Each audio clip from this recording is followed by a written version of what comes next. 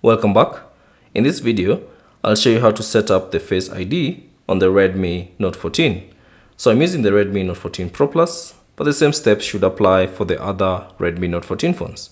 So open settings on your device, and then within the settings, scroll down and select fingerprint, face data, and screen lock. Select that, and then choose face unlock. Now give it a few seconds, and from here you'll be prompted to type in your PIN, password, or pattern. Now let's say, for instance, if you haven't set up a PIN, password, or pattern, you'll have to set it up at this page. So if you have a PIN or password or pattern, simply type in your security log, and then I should see this option. Make sure all parts of your face aren't covered by objects and clearly visible. So all you have to do is simply press on start, and then you should see this warning. The face unlock is less secure than the PIN, password, or pattern. Your device might be unlocked with your photo as well as by people or objects with similar appearance.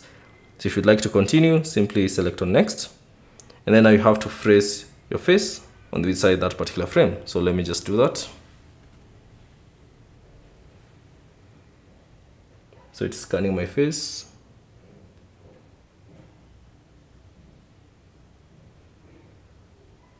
And once you're done, you should see this option, added successfully, and now you should see the name of that particular face data.